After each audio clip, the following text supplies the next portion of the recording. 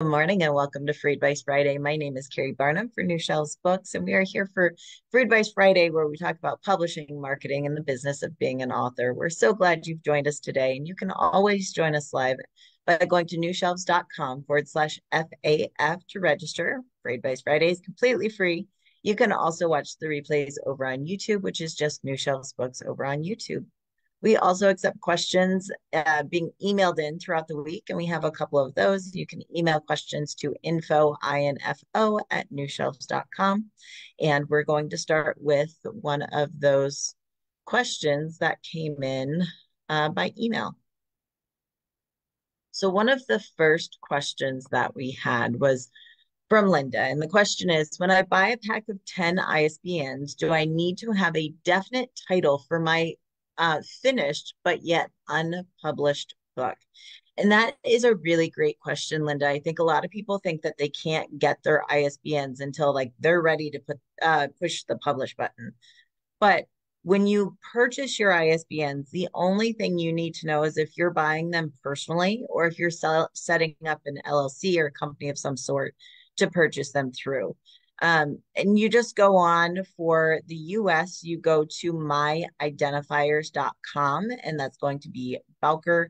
If you are in the UK, you're buying from Nielsen Bowker over in the UK. If you're in Canada, you actually can get ISBNs for free from your government. You just have to request them. Same for South Africa. And then other countries obviously have different ways to buy their ISBNs as well. The important thing is do not buy a secondhand ISBN. It is literally in the terms of service that an ISBN cannot be transferred. So that means if you're buying an ISBN or using an ISBN from someone else, what's actually happening is they are the publisher of record. They own the print and distribution rights tied to that ISBN. You are using it, but it's technically theirs. And so we don't want to do that. It gives away part of your control because those cannot be transferred. So I would recommend that you just go over to, if you're in the US, myidentifiers.com and buy your ISBNs. Once you have your ISBNs, they're just in there. They sit in your account. Now, once you're ready, once you've got the book information, is when you're going to assign an ISBN to a title. And at that point, yes, you do want to have your title. You should have all the basic information of your book. Now, once you submit it, it gets sent into like it gets sent into a big database for information. Can you change your title after you've assigned an ISBN? You can. That's the good news. You can change your title, but it does take a while for that to sync up in the database. And so it can get a little bit messy. So it's good to have as close to your final title as you can get. But if you have to change your title later, it's fine. And you don't have to assign your ISBN until you are ready. So you can wait until a week before you publish to, fill out that ISBN information. You just need to know what the ISBN is and get the right ISBN and the right book with the right title because I've seen where people do not fill out the form for their ISBN in my identifiers right away. And then they use that ISBN for a different title and things like that. So you want to keep track. It's very important that the ISBN that you use for a book on places like KDP and IngramSpark matches the ISBN that you've assigned to it in your Bowker account or the official ISBN place. Because if you mix those up, it can get very, very messy. And for the US, again, it is myidentifiers.com, and that is Bowker. I know it's confusing that we don't just go to Bowker, but it's myidentifiers.com. And I did drop that in the chat for you. So you are welcome to buy those pretty much anytime you'd like. All righty. A question coming in about the little logo on a website. So, yes, when you update the little logo on a website, I forget what it's called, but when you go and you search, I don't know, you search Facebook and it's got the Facebook logo in like the URL bar. I don't know what that's called, but yes, if you own your site, you should be able to update that for yourself. And usually those updates take in a couple of days. So if it's not, I would question whatever host you're using, or wherever your website may be. But you should in most places. Now, if you are going through a site, like for example, I think it's Authors Guild that offers websites to their members at a discounted price, but it's like through Authors Guild big account. So you can't customize everything there because of that, because it's the Authors Guild account, not your account. And so sometimes that may be the case. So you want to know if you own the different things so you can assign your own logos. If not, if you're going through kind of like a third party or someone who's, got the main account, then you may not be able to update that. And that may be part of it. Tamara is asking, if you upload to KDP and set a future publishing date, do you have to wait to order books for yourself until your book goes live? Or can you order right away? Not the watermarked author copies with that, not for resale banner on them. So you cannot, the point of, from what I had heard, the point of using the future release date option on KDP. Part of that point was so you didn't have to go in and hit the publish button on launch day. And part of the point was that you could order author copies prior to launch, but only if you set a future release date on KDP with paperback. I will tell you, I've tried to use that feature a couple of times. If you publish your book or if you do a pre-order for your paperback through IngramSpark, it will make your book ineligible for a future release date. They will remove it. And also, I've never been able to order author copies when it is on that thing. So, to my knowledge, you cannot order author copies until your book goes live on KDP without that banner, without that proof banner. So you would need the book to go live. And sometimes I have seen where people will make their book live for like a hot minute, order author copies, and then unpublish it. But then it shows as unpublished, not as like a pre-order. I don't personally like doing that, but I know some people have done that. And then if you are using KDP and IngramSpark in tandem, you can order author copies of your book from IngramSpark prior to the book being live. You can override the on sale date. So if I uploaded a book to IngramSpark today, but it wasn't going to be published until October 22nd, I could still order author copies from IngramSpark. They would have no proof banner or anything like that. So that is something to consider.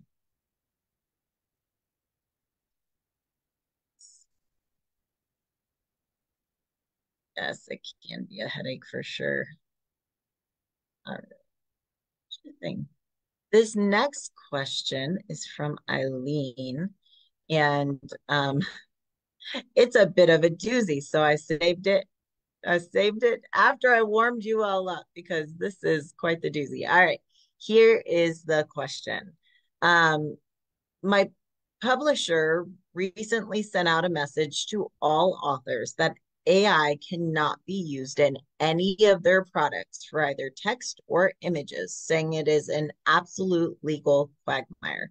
Quote, as, quote, outfits like ChatGPT are able to scan through the whole of the internet looking for instances of their technology being co-opted in the production of saleable material, end quote. So the question is, so when I create an image using ChatGPT, who owns it? I put the images up on my website. Do I need to mention that they are AI assisted? What are the legal ramifications for using them? I have to do my disclaimer here. I am not a lawyer. I do not pretend to be a lawyer. I'm not giving you legal advice. I am simply discussing a topic as I understand it. So now that we've gotten that mess out of the way, let me tell you my opinions and what I know or as I understand it. As far as ChatGPT and AI or no AI, this is a hot topic in publishing and it's not going to go away. Some people Jane Friedman, actually, one of her recent newsletters was a whole interview with someone who is using AI to like write entire books. They're doing like entire sections and outlines and putting books out that way very proudly. Like they're talking about it. It's not something hidden. They're using this as a writing and publishing model.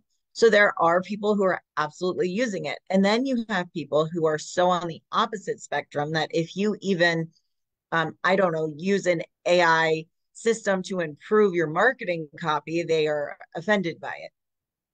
And then, of course, there are people in the middle who are like, oh, I can see where AI would work for some things, but then I wouldn't feel right about using it for others and blah, blah, blah, blah, blah.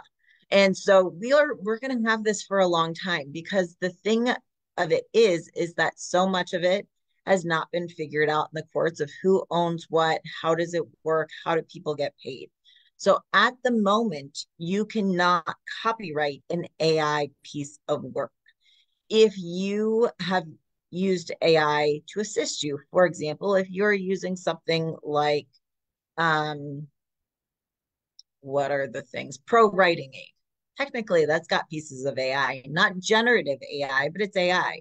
If you are using different things, technically it's AI, but you can use those things and you can copyright your material. Just because you put your book through Pro Writing Aid or Grammarly or something does not mean that your book's not copyrightable and it's AI. That's not what I mean. But when you're generating things with AI, you don't actually own that image. It at the moment cannot be copyrighted unless something new has come through in the laws very, very recently. It can't be copyrighted because it's not considered your work.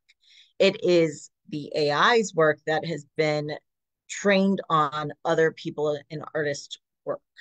So I'm not talking about whether we should or should not use AI. That's for you and your conscience to decide.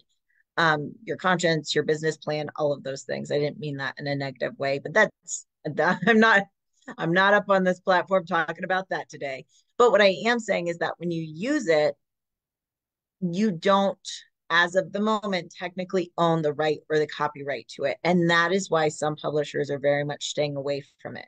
Now, there are people who are using AI in their covers, who are using, as I said, there's someone who is like leading this train of writing entire books with AI, but there's a lot of programs and even cover designers that are using AI for covers and different things like that. Will this be a problem down the road? That's the thing, no one knows. And that is why some publishers are like, we're just staying away from it. We're not even doing that. I will say that if you use any generative AI, not assistance AI, not pro writing aid, Grammarly, not that. But if you are using generative AI in your book to generate ideas, to generate content, any of your wording, if you're using generative AI for your book cover or images used in your book, it is required, as far as I am aware, on all self-publishing and print-on-demand platforms now that you mark that on your book when you're uploading it in the metadata. Amazon asks and they specify if the AI was used for the writing, for translation, or for art or cover. And then they also ask you how much. Was it, one image with some AI manipulation? Was it multiple images with some AI? Was it mostly AI? That kind of thing. And it asks you specifically. At the moment, IngramSpark, I don't know if IngramSpark goes into that much detail, but IngramSpark does now have a button as well that asks whether or not your book has AI, generative AI used in it. So as of right now, that's just being used internally for whatever systems they're putting in place. However, my belief is one of the reasons why they're doing that. Number one is to scan that content to make sure we're seeing a lot of summary books. We're seeing a lot of low content and stolen content, honestly, on Draft to Digital, KDP, IngramSpark has become a problem in all of those places. So one of the reasons why I think that is, that box is required is so they can easily check it. A lot of places are pulling down summary books. Barnes and Noble has done it. Draft to Digital is doing it. IngramSpark's doing it. So we're seeing that happen. And part of it is they are using They are ironically using some AI systems to check for that. But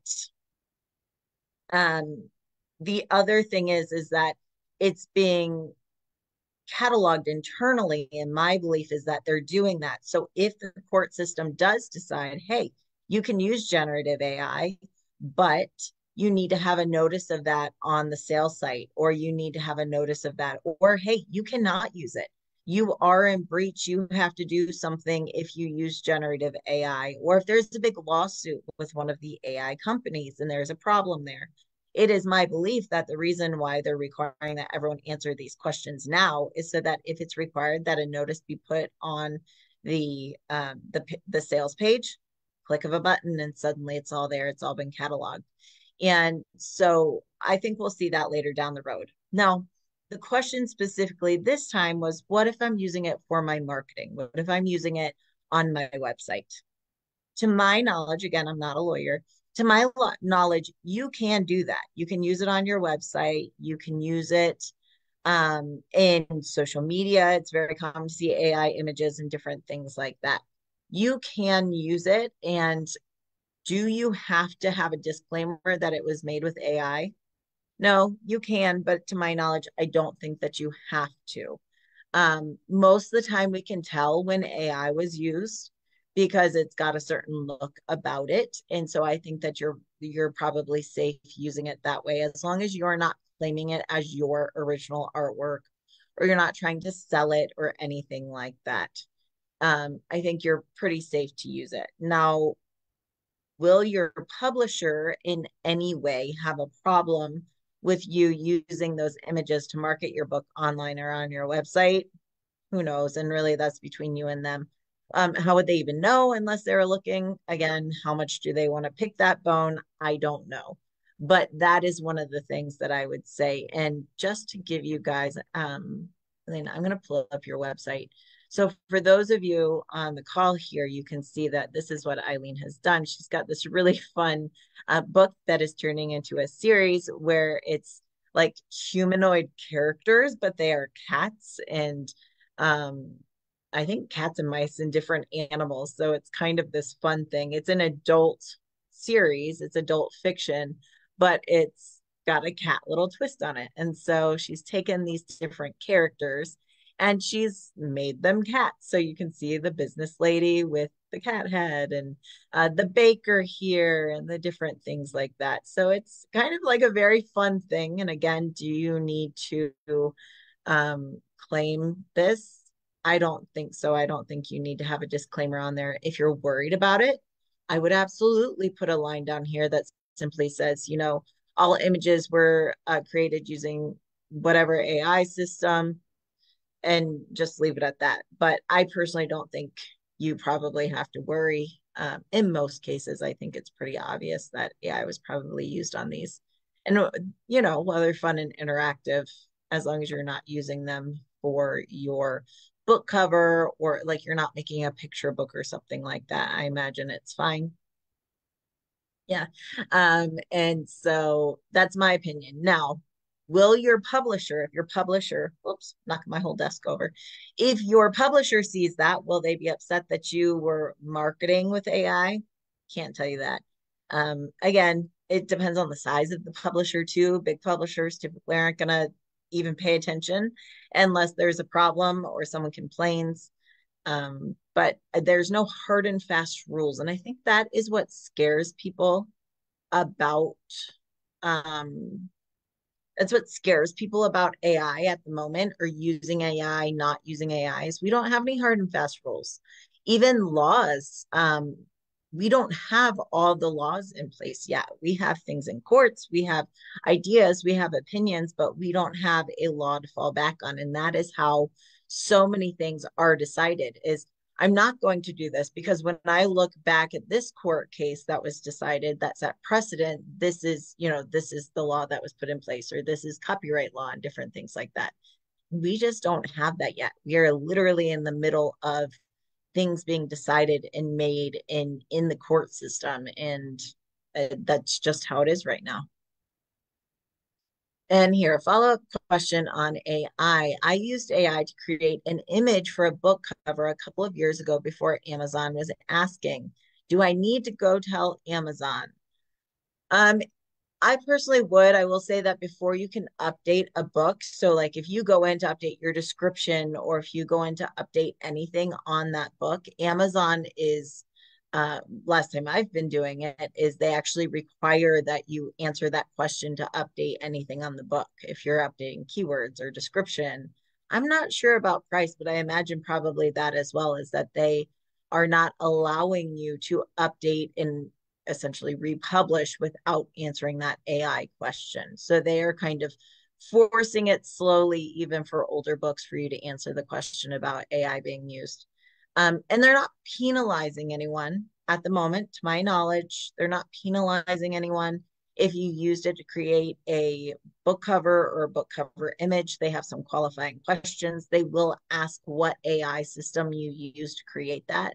Again, my personal thoughts on that are is that they want to catalog that. So if there is a problem with a specific system, company, software later down the road specifically for that and AI, then they know which covers or which books to pull or look at.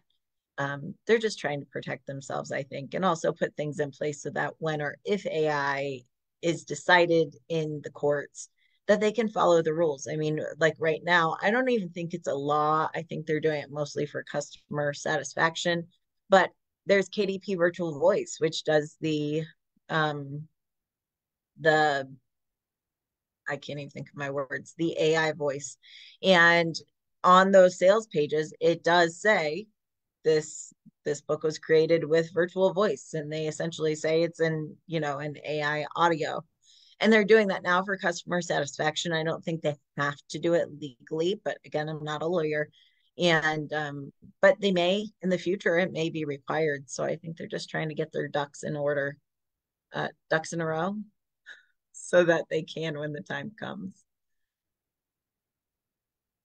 Let me see. I had another question that popped up here. Let me pull it. Oops. All right. I had a question about whether or not I have a training for Facebook ads. And I've been getting this question a lot because I talk about Facebook ads and I love Facebook ads. And I've gotten a lot of questions about whether or not I have a training or a program for Facebook ads. At the moment, I do not have a course or training on Facebook ads. And part of that is because Facebook ads keep changing. I've thought about doing a program or a course multiple times, but they keep on changing them. So some of the things that were on Facebook are not allowed a month ago aren't anymore. And so it's changing so quickly. I haven't taken the time to invest in a like whole Facebook thing, but I am getting a lot of questions about that. And so if there is enough interest, maybe I will do like a whole like a Facebook ad training or webinar, something like that, where we walk through some of the basics of Facebook and setting up an ad with Facebook ads, much like Amazon ads. You can learn the basics and get an ad up in an hour. It's possible. You can take 5 hours to learn all the intricacies of Facebook ads. And I don't think we'd go that deep, but for anyone who may need kind of a look over at Facebook ads. If you either email me, drop it in the chat, let me know if you're interested. If there's enough interest, then I will see about putting together a webinar for that. I do a lot of Facebook ad consulting. I work one-on-one with authors on consulting for Facebook ads or running their Facebook ads for them. But the training is just a little bit different because what I know in here is easier to keep track of sometimes, some days, than it is to teach, especially when things are changing quickly. But if there's enough interest, then let me know and I will see what I can do. All right. So Beth is saying yes. Caroline's saying yes. Eileen.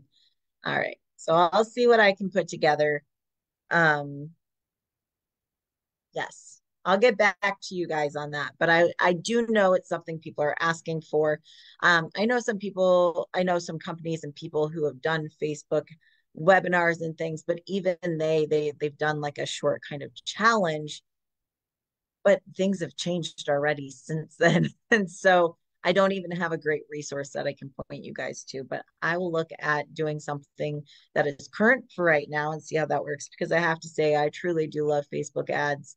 Facebook is a pain, I will tell you.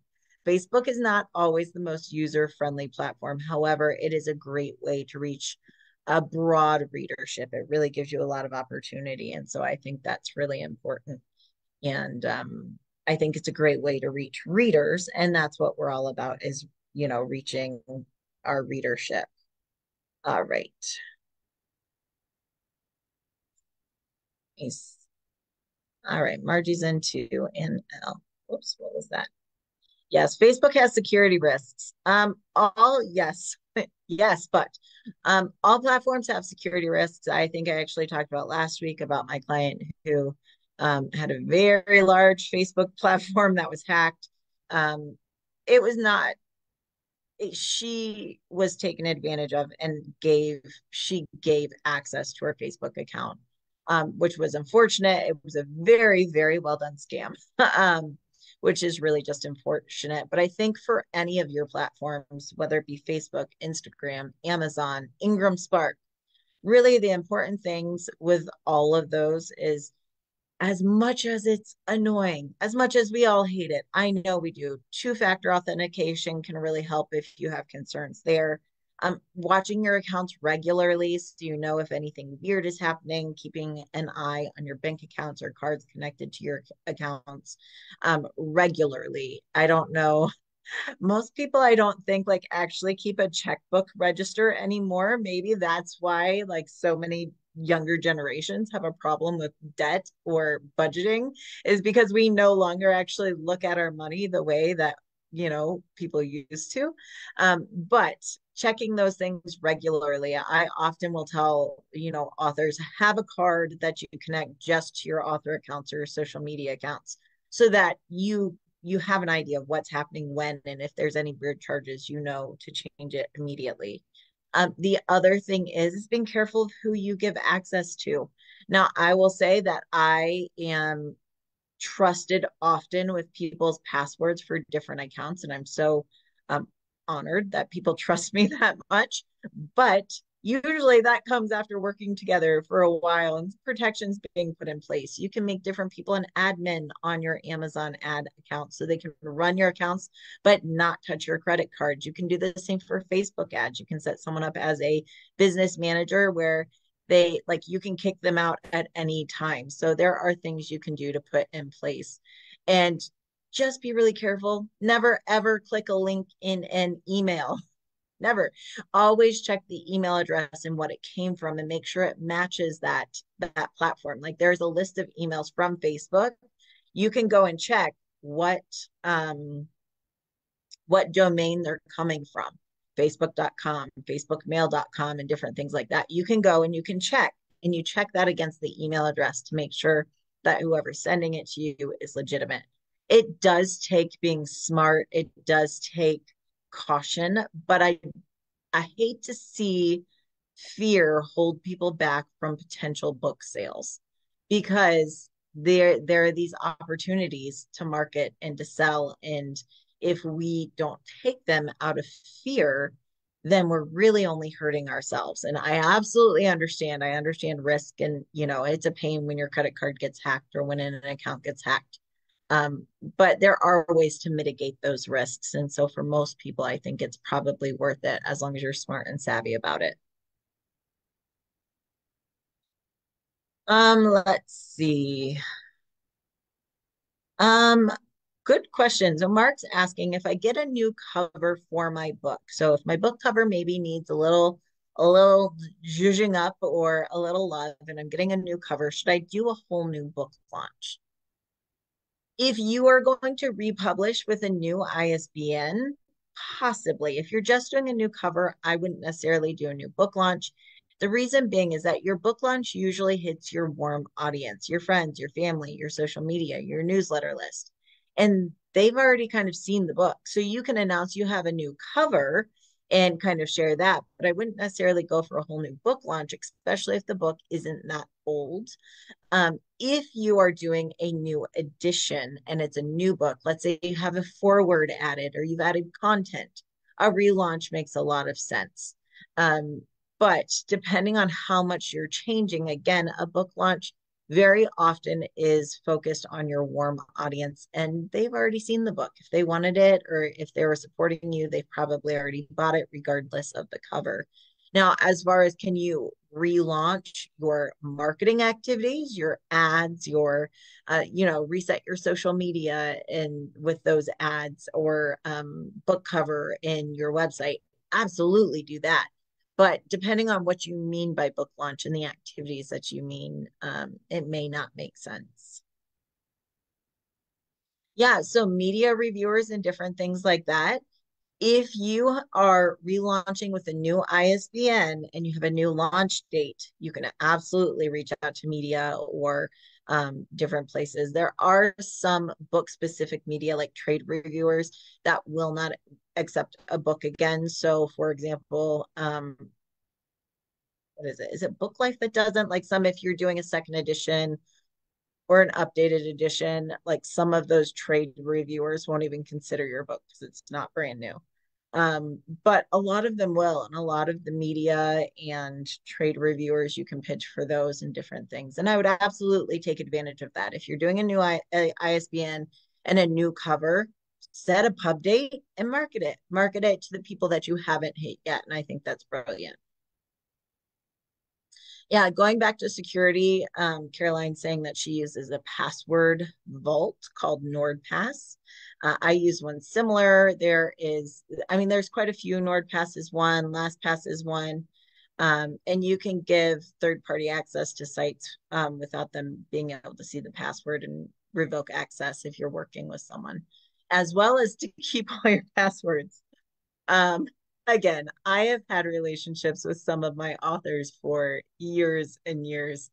And I had one author who they're they got sick. They got sick. They ended up in the hospital. They're fine now, but they got sick, ended up in the hospital, and um, their wife contacted me and was like, I don't know, like I'm supposed to be paying things and I don't know how to do this or that. And I had worked with both of them very closely and got permission from the husband to share. But it was just so funny that we don't often think about like our access or remembering passwords or what happens if you get sick or someone doesn't remember.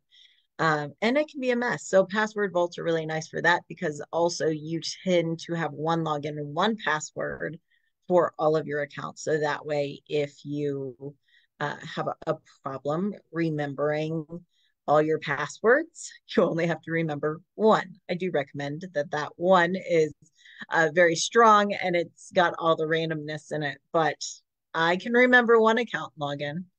Actually, I remember a surprising amount. See. I think logins and passwords are like my memory bank instead of phone numbers. Like we all used to memorize phone numbers, right? Like someone asked me the other day, do you remember your childhood phone number? And I rattled it right off. Of course I do. Do I know, this is so bad. Do I know my sister's phone number, like who I talk to all the time? No, no. I could guess. I know the area code, and that's about as far as it goes because we just don't remember these things anymore because we don't have to use them. All right, let's see. There's another question here I wanted to pull up, so let me look for that. And if you have questions, just drop them in the Q&A, and I am happy to answer that. Let's see, where was that question? It's in the middle of a whole email. So let me see if I can find it. If not, I'll have to be more organized next week and answer it then. Oh yeah, so it was the question. I kind of touched on it. Summary titles are being pulled from Amazon and Overdrive. And also a lot of those um, summary titles, full AI titles, low content titles being pulled from Overdrive, Amazon. Drafted Digital is now pulling them. Barnes and Noble is pulling them. IngramSpark has been pulling them. So that is nice, especially for nonfiction authors, because this happens very often. That nonfiction authors and books, they'll put up a book and within days they'll see a summary title of their book. Sometimes it's like literally the first couple of chapters of their book. Sometimes it's an entire outline of their book. And then someone sells it as a summary, and they usually make a cover that looks very similar to the original cover. So it can be confusing, and then people buy the wrong book. And really, it's just people scamming and preying. And so that is being, cut down on a little bit, which is really nice. I think it's needed in an age where we are so happy that it is easy to publish, essentially. I didn't say, oh, okay, maybe not easy. It is quick to publish and it can be done easily, much more easily than, creating a book and then having to go and have it printed and then put it up for sale on different sites and different things like that. Print on demand has made things really accessible. That's the word, not easy, accessible. And so because it's so accessible, people are abusing it because there will always be those people, and that's why we can't have nice things. And so people will definitely scam on that. And I think that it's good that the retail platforms and things are acknowledging that and doing something to protect that, even though it may cut into their bottom line and it may cut into their profits. I think it's all about keeping, number one, keeping scammers out. Like we want to protect people's information, authors' work, and that kind of stuff. And also, as well as just it's all about the consumer being satisfied and happy. And I think that we definitely see that as well. A question coming up, Kim is asking, um, there is an author who's fairly well known who has recently been shared in a lot of author groups and things and sharing on TikTok because KDP, um, she's saying, I have not seen these documents. I'm assuming that she's being honest. She has no reason not to be, but I'm just relaying the story. I don't know for sure. But she is saying that KDP sent her a notification saying that there was a question of the copyright of her book.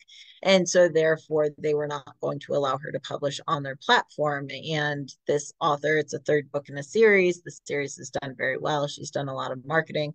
And KDP has said, hey, nope, where someone complained that and claimed this copyright as theirs. So we're not going to allow you to publish the book. You have to prove that it's yours. And she obviously was upset, but she sent in, her copyright paperwork, her US copyright, and sent it in to KDP. And they said, nope, that's not enough. We need a contract from the publisher, but she's self-publishing. And I've seen this happen more than once where it seems, again, it's not totally clear, but it seems like in this case, some person actually claimed her book as theirs and said it was theirs and put up a question of copyright. And that's just a mean-spirited person at that moment. And but there are those people out there anyway. So now she's running into they're requiring a publisher agreement or a publishing agreement between her and the publisher, but she's self-publishing. And I will say I've seen this multiple times, and what has worked every time I've seen it, what has worked is that the author simply, if they have an LLC, they write a contract between the LLC as publisher and themselves as author. They backdate it to whenever they want to, and they set that up and they essentially create a contract between themselves and their company. Or if they do not have a LLC, they are still whatever publishing imprint they're using, they simply create a contract between themselves and themselves. And that has worked several times. So I think that is probably smart to have that in your back pocket. That is one of the reasons why, even though you don't have to have a DBA or an LLC when you're publishing, you certainly don't have to, but it's one of the things that could protect you down the road simply because you can write a contract between the company and yourself, even if you are the company or you own the company. And so that is just something to think about. These things are rare, they don't happen very often.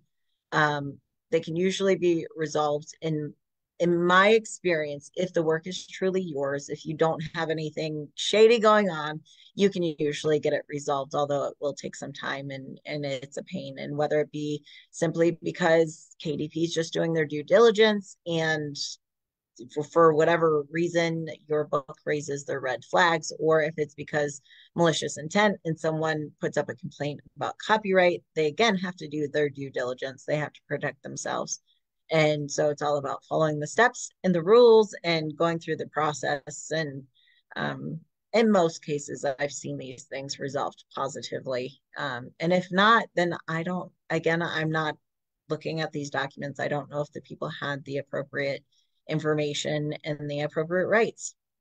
So that is definitely going around. I think it's so interesting now that we have things like TikTok and Facebook and Instagram where people are sharing so many things and authors are resharing these things. I think it's so interesting that we're hearing about these cases more far and wide, because it's not just authors talking about it on forums. It is authors talking about it in author groups, and then the author sharing with their readers and their readers sharing it. And it's becoming just so much bigger and well known, which I think is super interesting, just how it's becoming a more social thing, that publishing has become more social. It's become more of a community, even if it's between the author and the reader, opposed to just authors and authors or just publishing. For a long time, publishing was very closed off. If you were not in the publishing community, if you were not in traditional publishing, you didn't know about publishing and no one was going to tell you. It was like a guarded secret. And I don't know why.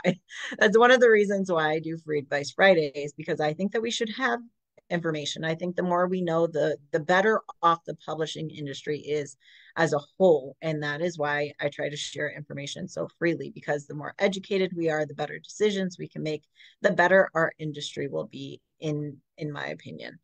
But anyway, that was a bunny trail. That was a hopping bunny, by the way, in case you didn't get it. Let's see. All right. Yep. Caroline's saying I'm getting a lot of interest on Instagram, but we'll let you know if it transpires into sales. I used a promo person, bloggers, etc. It was a feel good scenario, so that was good. Absolutely. It's nice to see that you're getting some of that kind of PR attention and stuff onto your books. Make sure, I know on Instagram you can't really link to things unless you're running ads. So just make sure that in your profile you do have a link to your books, because that can help convert to sales there. Yes. And then other Caroline is saying, I've had this problem with copyright issues due to the book being published in the UK and the contract works every time. And I realize that it's not a human typically, it's AI bot doing reviews. Yes, yes, yes, yes, and yes. I say this every time someone gets a frustrating reply from Amazon, or a frustrating reply, your book's been earmarked for an issue, or you're not getting a response, and people get so frustrated. And I think it's really important to realize that very often a lot of these companies are using AI essentially to respond to a lot of inquiries. So a lot of issues that are sent in, the response initially very often is going to be from some type of AI, or it's literally someone reading a script. It's on going to the help page and copying and pasting what's in the help page. And then you're frustrated because you're like, no, I just said I tried that, or that's not my problem. Aren't these people paying attention? Well, no, they're really not.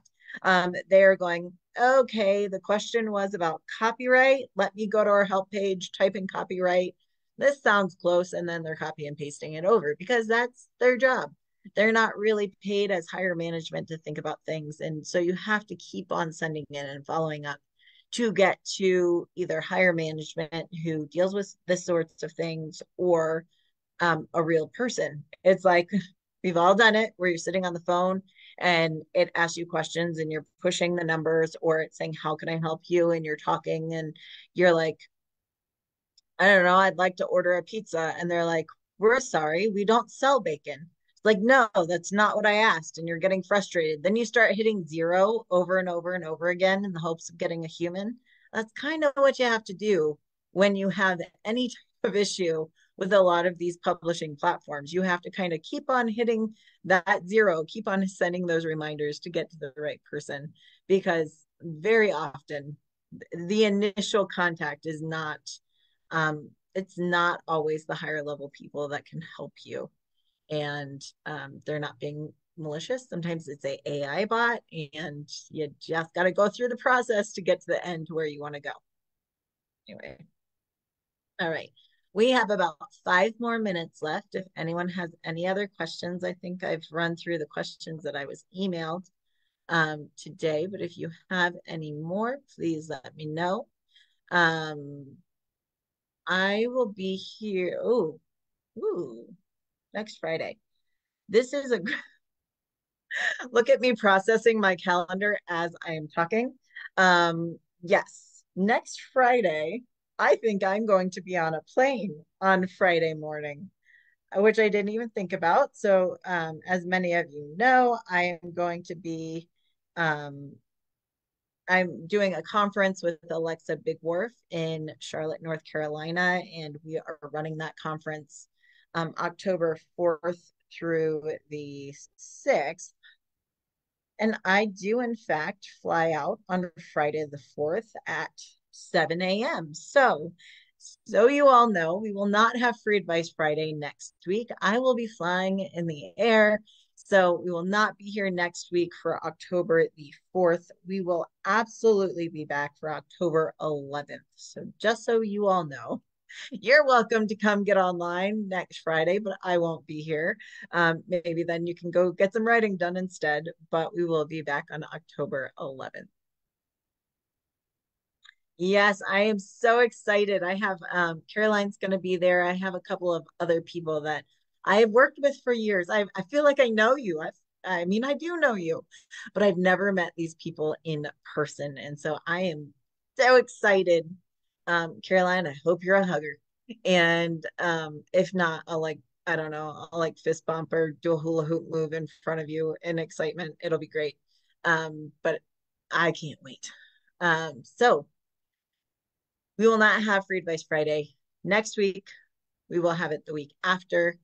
And I've got one more question from Elaine that popped up that I'll answer before we go. And the question is, do we need to have a copyright on our covers? My designer put one on, but I hadn't had one before.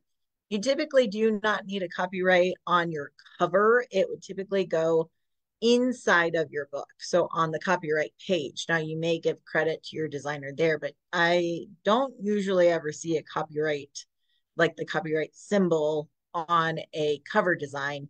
And really, when you're buying that cover design, you're essentially kind of licensing the. It depends on how it is. You may actually be buying the copyright. You're certainly buying usage. So most of the time, no, a cover does not have a copyright symbol on it. It would just be on the interior of the book, and it's for the actual words in the book. You may give design credit on that copyright page for the cover design as well. Yay. I'm so excited. All right, everybody, I'm going to let you go. It's been a great Friday. Thank you for being here. And I will not see you next week. I'll see you in 2 weeks. For anyone who's going to be in Charlotte, make sure you find me. I will be ecstatic to see you. And thanks so much for being here. We'll see you next time. Bye, everybody.